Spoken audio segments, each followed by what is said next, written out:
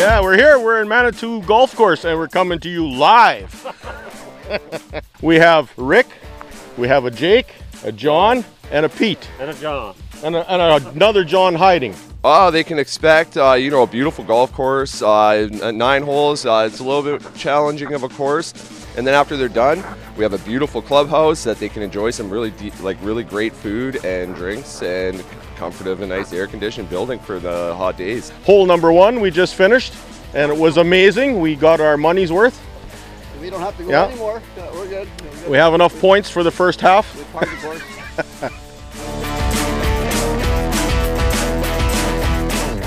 One of the many things that are unique to Manitou are the fire hydrants, and that was done very purposely. It was a way of attracting tourists to our community and to get them exploring the whole community, not just sitting at the pool or at the Opera House. So somebody took the initiative of having them all painted differently. So when you come to Manitou, take a look at the fire hydrants and enjoy the tour. It's been a really good year. I moved here with my my now fiance and our now 4-month-old son, and it's been good, really good. Well, I got a Rangers jersey, I got an Avs jersey, got an old Ducks jersey, got a Florida jersey, I got a Canada jersey. My Leafs jersey is currently at my parents' house right now, getting a little cleaned up because it's a little dirty.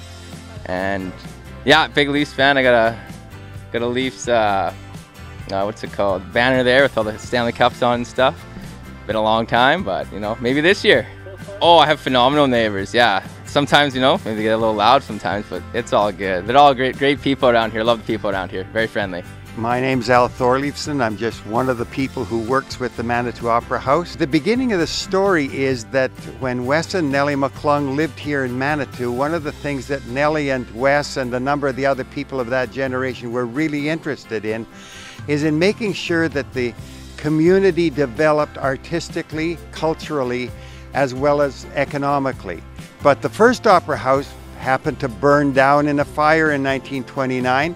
They rebuilt it and paid for it in 1 year. This is the Nellie McClung Heritage Site in Manitou, and you'll see that in our Heritage Site we have 3 buildings.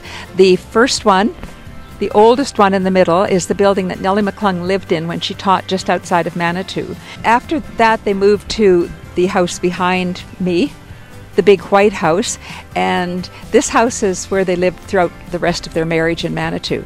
By the time they left Manitou, they had 4 children there, and Nellie was one of the outstanding authors in Canada. Nellie was very concerned about the lives of women and children, and about anyone else who wasn't able to sort of look after themselves or be an advocate for themselves. So Nellie really, with another group of women, became an advocate. They became advocates for those people that couldn't demand things for themselves. And I'm thinking about things like the vote for women. And that was one of Nellie's big achievements, I would say. We're at the Binney Nature Reserve. So we're doing some critter dipping right now, where we're taking these nice little Tupperware things here and we're dipping them in the water and seeing what we can find. Oh, Evelyn, what have we found? We've got lots of things swimming around here.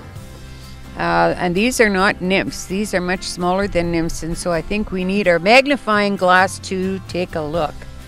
Wow. Now that's exciting. Right now we're at Binney's Nature Reserve. It's called Binney because of Binney Siding, which is just to the south of us, and it's an abandoned rail line. So Binney is a nature preserve. Started by one of the mayors in Manitou several years ago, and it is used as an education site and as a picnic area by school children and families alike. Hi, I'm Alan Brown.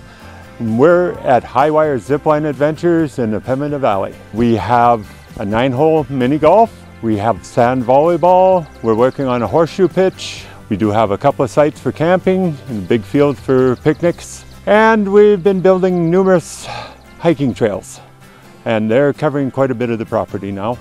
We have a Manitoba map, Canada map, US map, and a world map, and we have pins just about everywhere.